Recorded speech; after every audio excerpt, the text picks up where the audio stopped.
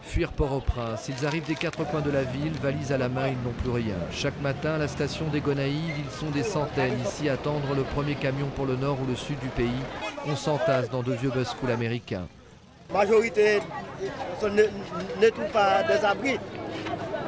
Ils sont obligés de se rendre en province.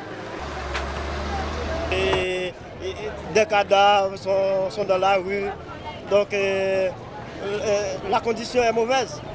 Voici ce qu'il reste d'une famille haïtienne après le tremblement de terre. La fille, le mari et le grand-père. Les autres ont tous péri dans la maison qui s'est écroulée. Ils n'ont qu'une idée en tête. Je vais aller à mon pays natal.